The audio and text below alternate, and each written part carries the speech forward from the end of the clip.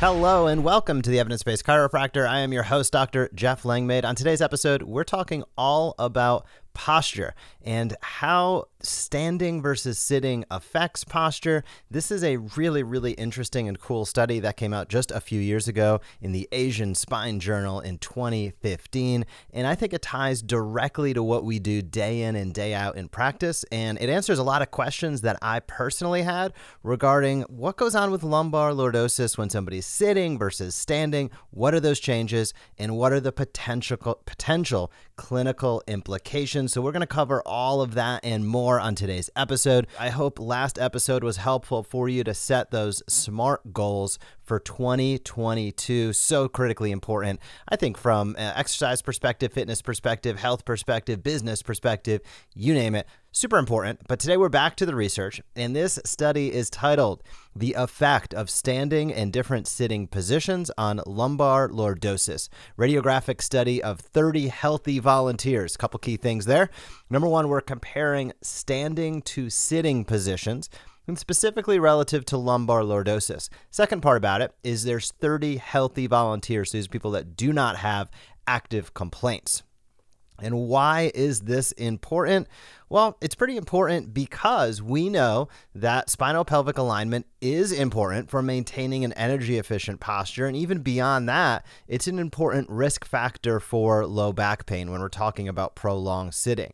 So with a lot of people sitting a long time, the question becomes, how do you mitigate those risks? How do you decrease the likelihood that as those days become weeks, become months, become years, you're ending up in a troubled situation down the road? And this paper puts out a lot of great information that helps to start to answer that question. So low back pain, we talk about it week in and week out on this podcast. We know that the lifetime incidence rate is 90%. Almost everybody's going to have about a low back pain at some point in their life. However, what's interesting is that recurrence rates are estimated to be up to 90% as well. So even though low back pain is self-limiting and doesn't require, advanced interventions an overwhelming majority of the time, which is a good thing, it comes back often. So, if you have it in the past, which most people are going to, you are probably going to have a reoccurrence in the future. We also know that sitting on a chair is one of the most common positions for people across the world. U.S. children and adults spend approximately 55% of their day, or equivalent to 7.7 hours, in a sedentary posture. So 55% of working hours, almost 8 total hours per day, we're spending in these sedentary postures, and that's going to add up over time. Sitting with patients in the orthopedic groups I worked with, a lot of times people would come in, and I think the same thing holds true in chiropractic practices, like they have no clue why they're in pain, and they're sitting there, overweight, don't exercise, don't necessarily eat right, their biomechanics are terrible, and they're spending all day, every single day in that seated position. They're sitting on the way to work, they're commuting in 45 minutes, they're sitting there 8 or 9 hours, they're doing the same thing on the way home, and they're moving to the couch and sitting there the rest of the night. And that is going to take its toll. You could get away with it, and depending upon who you are, you might get away with it for hours, you might get away with it for weeks, you might get away with it for months, or most people get away with it with years. However, as decades march on, that starts to become super challenging. So sitting may contribute to the flattening of the lumbar curve and an increase in intradiscal pressure. So now we're getting to those things as far as saying, well, how does this negatively affect? What's the deal? Well, sitting for a long period of time, sitting for any period of time, can flatten that lumbar curve and increase intradiscal pressure. That's going to take its toll. So the purpose of this study was to find an ideal sitting position by measuring the changes of lumbar lordosis and pelvic parameters in various seated positions. So all the participants were healthy volunteers, 30 of them as we talked earlier, and for each participant, a lateral lumbar radiograph was taken. And the 5 sitting positions with shoulder flexion at 30 degrees were evaluated. So they did shoulder positioning at 30 degrees to get those arms out of the way. And the 5 sitting positions were as follows. Number 1, sitting on a chair with lumbar support accommodating the subject's lower lumbar spine. Number 2, sitting on a 90-degree angled chair. Number 3, sitting on a chair with anterior support. Number 4, sitting on a stool. And number 5, sitting cross-legged on the floor, or basically on a chair as well, just to get the image. So those were the 5 positions, and they wanted to see, okay, well, what goes on when we track lumbar lordosis standing versus these 5 positions.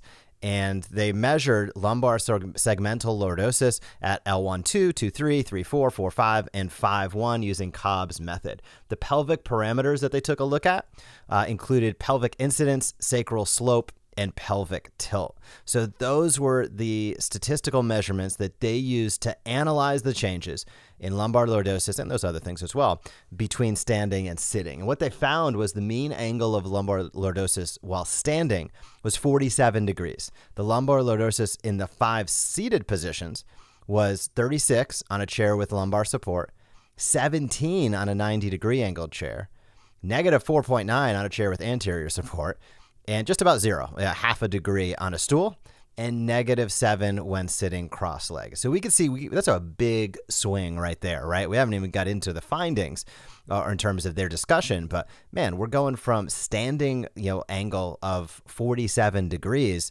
to, with a lumbar support, we drop down to that 36 degree. Okay, like that's, lumbar support certainly sounds, at least based on that it's mitigating that. Wow. Then a 90-degree angle chair, we drop down to below 18, and the rest are either negative or 0 in terms of the angle. That is quite a change. So compared with standing, apart from 1, 2, 2, 3, and 3, 4 on a chair with lumbar support, all segmental angles decrease significantly. So there were big changes in terms of people standing versus sitting. And can that have an effect on somebody over time? I don't think there's any question about that. And should people potentially be more proactive with how they're supporting themselves when they're sitting? Maybe a standing desk. I think all of those things are super important considerations for us as their healthcare professional, as their chiropractor, to at least bring up, especially for those individuals. These are asymptomatic people. If somebody's coming in with pain already, then they have a functional deficit more than likely. If they have pain, right, pay attention inside and out, they have some sort of problem going on. So if they have a problem going on, they're already compromised. If they're sitting all day long and they're just stacking on top of that pain, you're going to be fighting an uphill battle as you go through your clinical treatment, right? If you're going through and you're helping that person do everything possible within your practice, and in that, whatever it might be, 10-minute visit or 30-minute visit, you're doing all this wonderful stuff. Then the next day, they're going out and spending 8 to 10 hours doing the same thing that draw them into your practice to begin with. That's going to eventually, the rubber's going to meet the road. There's going to be a challenge. There's going to be a conversation that's uncomfortable, because the bottom line is you can't control their life. But what you can do is you can get out there and really showcase, hey, here's what's going on as you sit. It's changing everything about the angles of your spine. And I think about it, I used to describe it like this and practice it. The curves of your spine are like Roman architecture. It's curved so that every segment does a little bit of the work. If it were straight and not curved, the guy at the bottom would be super unhappy because everybody else is sitting right on top of him. Most patients understood that, hey, curves add strength, curves add stability, and curves disperse forces. But when something is straight up and down, wow, the bottom is going to get very unhappy because everybody else is loaded right on top of them. Simple explanation, but it's powerful, and I think a lot of people understand that. And the same thing holds true as we're talking about these lumbar lordosis angles. When somebody's standing up and they have that nice angle, that's telling us that the forces are being hopefully accurately and efficiently distributed. That it also is telling us when it flattens out to near 0, or 17%, 5%, negative 7%, going kyphotic at times, that's a non-efficient position, number one. But number two, it's going to create challenges. So, clinical observations suggest that aberrations of posture might play a role in the development of low back pain. I really don't think it's a may at this point in time, or might. I think it does for sure. And why? Well, abnormal posture places strain on all the ligaments and muscles, which indirectly affects the curvature of lumbar spine. These things play together, right? When the curve is flattened out, now we're either adding load, force, or really compromising the integrity of the ligament and muscle. Now, again, our bodies are meant to be dynamic. There's nothing wrong with that over a short period of time. But when we're doing that 8 hours a day, day after day, it's going to add up. So when sitting, the knees and hips are flexed, the pelvis rotates backwards and lumbar lordosis flattens. That's why we see that decrease in angle. At the same time, there's an increased load on the spine as indicated by those measurements of intradiscal pressure. So really no surprises here, but I had never seen it laid out in this fashion. So what were the conclusions? The conclusions were this. Sitting caused a reduction in lumbar lordosis and sacral slope when compared to standing in healthy volunteers. These changes in lumbar lordosis and pelvospinic parameters could cause a pelvospinic imbalance and may result in chronic low back pain. In practice, it is better to select a sitting position that results in minimal changes to lumbar lordosis. In our study, sitting on a chair with back support demonstrated the least amount of change to lumbar lordosis and the sacral slope. So, patients sitting for a long period of time, should they get up and move throughout the day? Absolutely. Is it wise to have a standing desk? Absolutely. At the bare minimum, should they have a lumbar support? Absolutely. So as you see these patients that are coming in with low back pain, especially those with recurrent bouts or chronic low back pain, really dig deeper on those ergonomics at work. Ask them about their chair. Understand, are they getting up and moving? Ask them, how do they feel the lumbar support is in their chair? Do they feel as though that's the case? Do they have fatigue as time goes on? All of these things play a huge role in their ability to have low back pain or their ability to be well. And I think us as chiropractors really need to lead the charge in terms of this discussion. So this is a study I'm probably going to put in the Evidence Based Chiropractor for our MD marketing research briefs next year.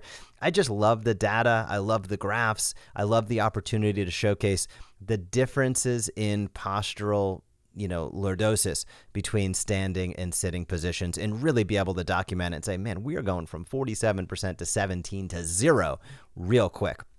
And that is suboptimal long term. So hopefully you had some takeaways here in order to have great conversations with your patients, understanding a little bit more about their spine, understanding a little bit more about how they can mitigate these forces, and ultimately how they can be healthier and reduce their risk for low back pain in the future.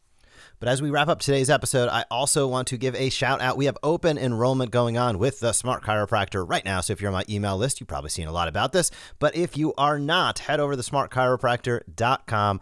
If you would like to dial in your new patient acquisition, you would like to improve your patient retention, and you'd like to reactivate more patients as we cruise through into 2022, we have open enrollment for the Smart Chiropractor going on right now. We can help you with all of those things. The Smart Chiropractor guides your patient journey from acquiring more new patients to retaining patients through their active care plans and reactivating patients consistently.